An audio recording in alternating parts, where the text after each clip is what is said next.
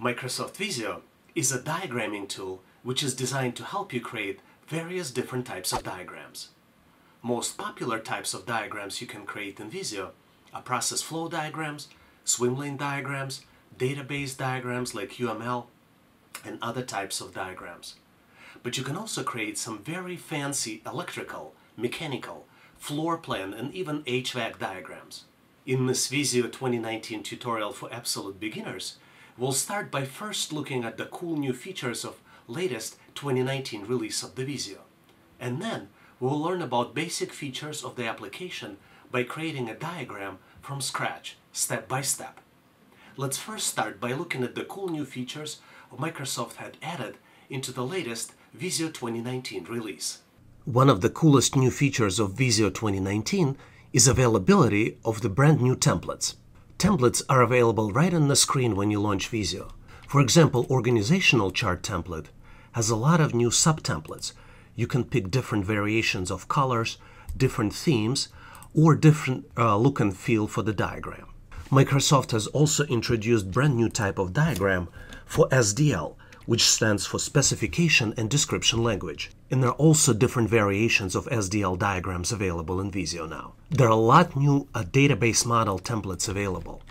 So for example, if we type database model in the search window, you will see that there's a Crow's Food database notation, UML, Chan's database notation, and a lot of other database model templates that you can use if you're planning to do database diagramming.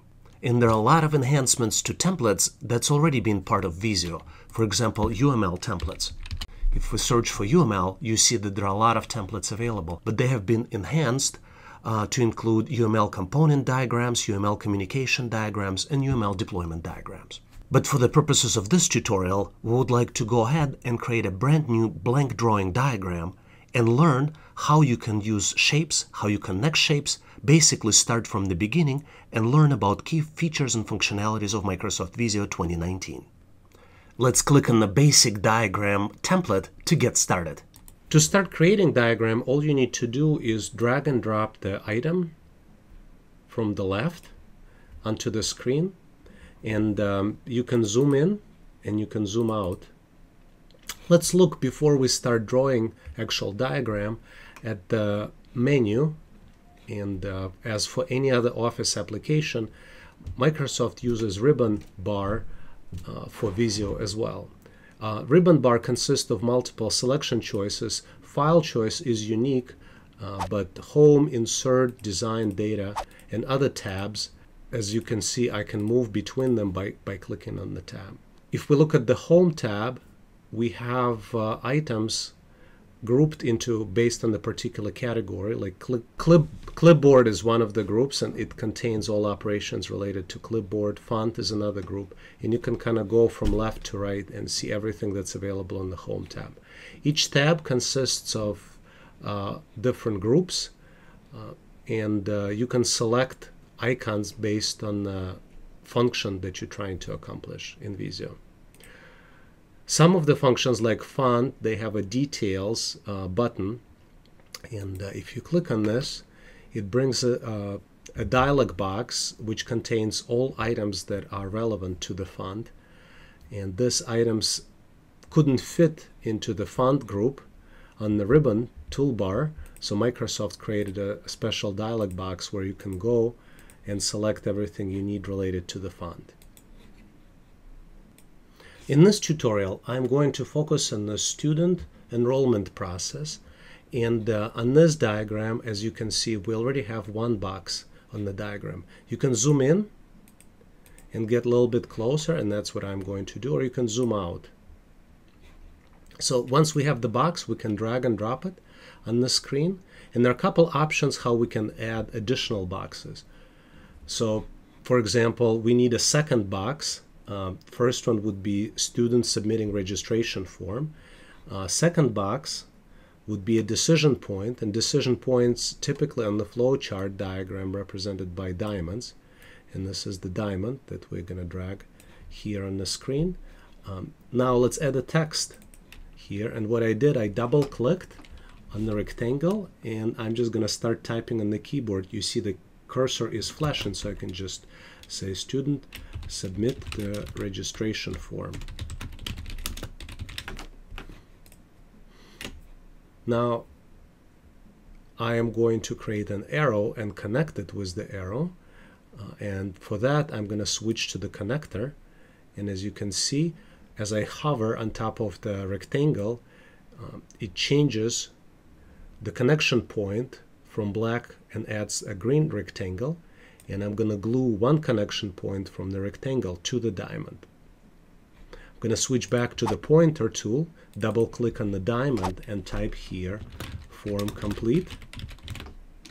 Put a question mark here because this is a decision point, and now I can draw a line from connector from diamond back to the submission form, and going to indicate no. And you see now I didn't double click, I just had the connector selected and I started typing, and I hit enter, or I need to switch back to the pointer tool, and I do have no here. Microsoft had created many different ways how you can accelerate building of quality diagrams. Let's look at the most efficient options available in the latest release of Microsoft Visio. You see how many clicks I had to do and switch between pointer tool and connector. So fortunately, Microsoft created much easier way for us to add additional shapes. To do that, you need to select, for example, diamond, and you know that the next shape would be a rectangle. So what you do, you hover, and you see this light blue hovers available in different directions where you can actually add a shape. And I did not click anything, I just hovered, and you see that I have rectangle, I have square and circles here. So I'm just going to select rectangle, and I'm going to unselect everything just to show you that it not just added a rectangle, but it also added an arrow and connected arrow. It connected diamond and rectangle, and it connected it where I started hovering and selecting the rectangle. So that makes adding shapes much faster. To type a text, you need to select and start typing. So we're going to start typing next step in the process. Verify details of submission. And if I click enter, it will just go to the next line, so I can click escape. That's one of the options. Or with the mouse, I can just click outside of the rectangle and it will finish adding a text to the rectangle. Now, as you can see, I'm in the basic shapes right now, but I'm creating flowchart diagram. So some of the shapes are interchangeable, but let's say I don't see the letter shape, as one of the steps in the process is to write an acceptance letter. So I scrolled here and I see that I mistakenly started doing the diagram with basic shapes. So Visio provides a very cool feature where you can replace one shape with another shape. So for example, we have just a rectangle shape in the basic shapes, but we can replace it with the process shape. So we just have to be in the basic flowchart shape, select the shape, and then we change shape, and we select the process shape from the change shape diagram. Then we need to select diamond, and we can replace diamond with the decision. And here we can replace rectangle with the process shape, right? Nothing stops us from replacing diamond, for example, with rectangle. Let me demonstrate this. So I selected diamond right now. Let me make it a little bit closer so you can see, and I can just change shape and replace it with rectangle. Right, so it would be process shape, but I'm not happy with the result. This is not what I intended to do, so I can undo this operation. And there are multiple ways to undo everything. So you can click undo here on the quick toolbar, or you can see these are all the shapes that we've done so far. You can undo many steps, and let's say by mistake I undid too many steps. So now I can redo. That's another button, and it will complete all the steps up to that point. So the only thing I need to undo now is to go back to diamond as a decision point. Now we would need to add a couple more steps about accepting or rejecting the submission, and if submission is accepted, then we'll write acceptance letter. If it's rejected, then we notify a student about the rejection. So to do that, we go into decision shapes. Remember, I showed you can drag and drop. Very similar process. Doesn't matter which stencils you use in Visio. Or we can select the shape, a rectangular shape, and then add a decision point diamond, type, accept, submission, question mark. If we say yes, then we say write acceptance letter. And let's draw an acceptance letter back to the student. I didn't select the shape type, but I can change the shape letter. So I can just say acceptance letter. And as I mentioned, all I need to do is select acceptance letter. And I can change the shape. And this is the letter shape. And this would be my acceptance letter. It's basically a document shape, not necessarily a letter shape, but I'm going to use it as a document. And here we would want to say yes. So I just need to select an arrow and say this is the yes condition. And in case there is a no condition, I'll have an additional box here, notify student on the rejection. Now, as we've done with creation of the diagram, let's see what else we can do to make it look more professional. A couple of things I'd like to do is I'd like to make it more readable, and there's no better way to make it more readable than, first of all, to see if something is missing. For example, you see that this is diamond as a condition box. Looks like I missed yes here, so that's one of the condition. Here I missed the no condition on this diamond box. But besides that, a couple other things you can do is maybe to increase your fonts to make it more readable. How would you increase font? You need to select the shape. So you need to make sure that you have the pointer tool selected. Maybe make it a little bit smaller so it fits. Select everything by dragging and dropping and selecting the area. Now everything is selected.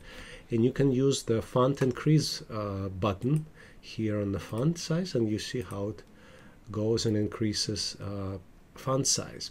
Now this is probably too much, 12 pointers, but I think 10 pointers was just the right size.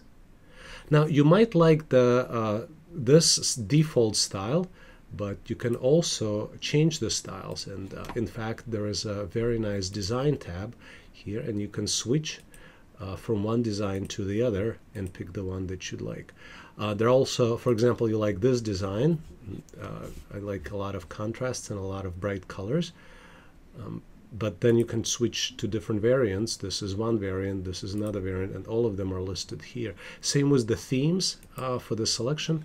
You can click modern theme, for example, or you can pick one of the professional themes. Instead of just selecting first ones, you can select the one that you like the most. Since we're in the design tab, a couple other things you can do, maybe select the background. Like right now we have a white background. You can have maybe world domination background if this is applicable, or if you don't like it, just select Ctrl-Z and we'll go back to the white background. Now let's take another look at the diagram. A couple other things that might be missing.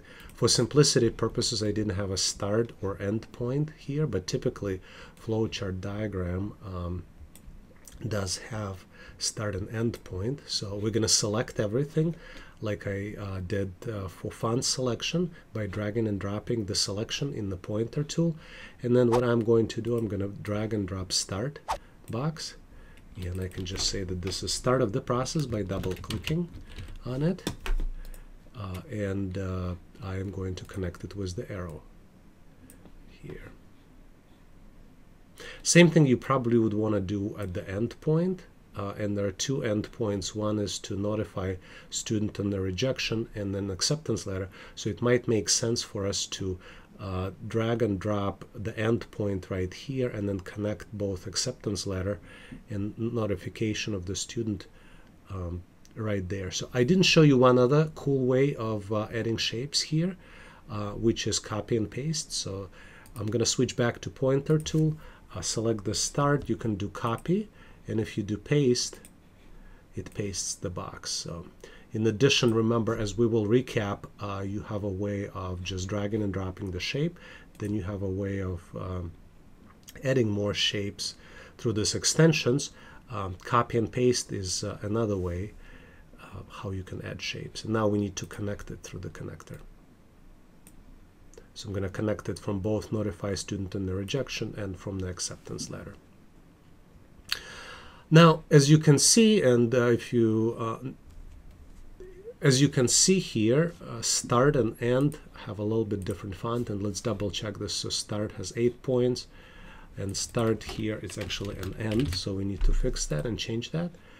So we would want to change this, and obviously another way to change the font size is through the font selection, and same thing we would want to do. So if you're planning to copy and paste, that's really one advice I have for you.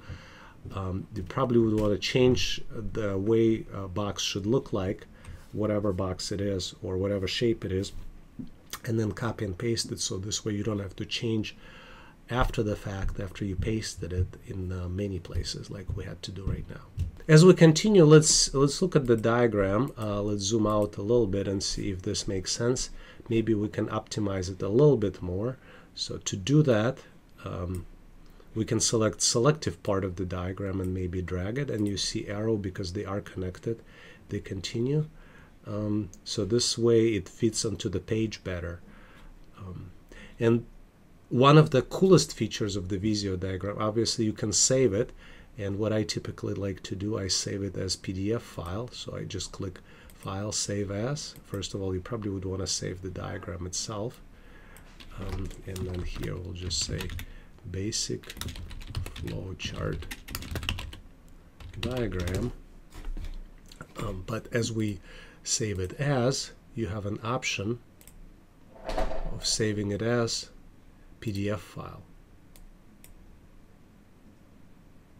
and then it saves it as PDF, and now it open in the browser, but obviously you can open it up in PDF reader. I'm going to close the Edge browser, close all tabs,